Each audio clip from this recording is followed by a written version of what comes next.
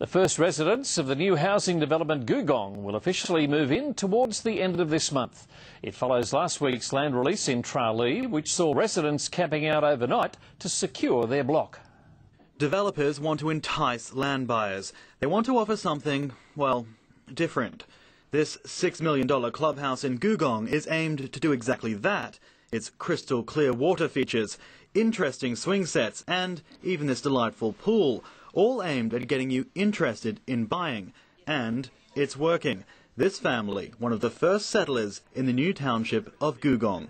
I think it's wonderful. It looks great. It's come along really well. It's starting to become quite a community already. The settlers are moving in at the end of the month. It is an optimistic venture, with developers hoping to house over 5,000 residents within 20 years.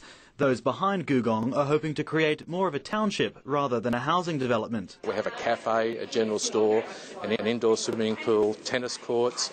The Anglican school at Googong starts in 2015.